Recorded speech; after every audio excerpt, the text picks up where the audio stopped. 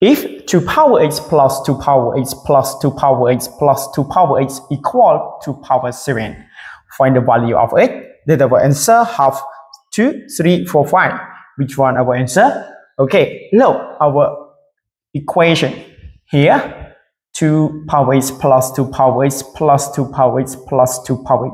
So it's half 4 times of 2 power h.